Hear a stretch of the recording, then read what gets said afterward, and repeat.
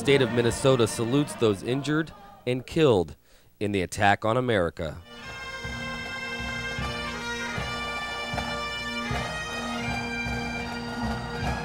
Five wreaths are placed on the steps of the Capitol for the police officers, firefighters, EMTs, military, and American people who died in this horrific event. Americans are today joined as one.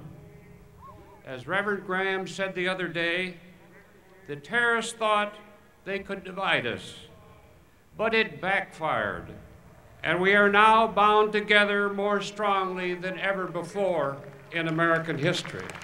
Thousands stand shoulder to shoulder, hand in hand, and heart to heart to show their support. This is our country, you know. That flag means something to everybody. It's part of all of us, not just one person, it's all of us. Let them know that we're all together. No, we're all one family here in Minnesota.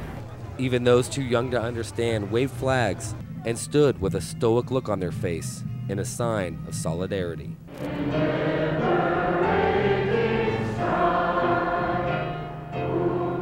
Retired firefighter Dick Menier says firefighters share a special bond.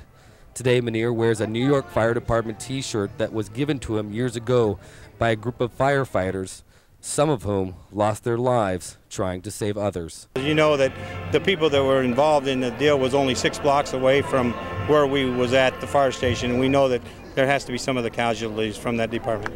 Governor Ventura concluded the ceremony with words that many will carry with them in the days, weeks, and years to come.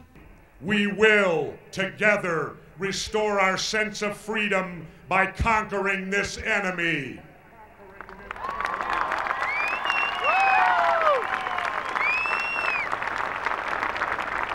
We will do all of this,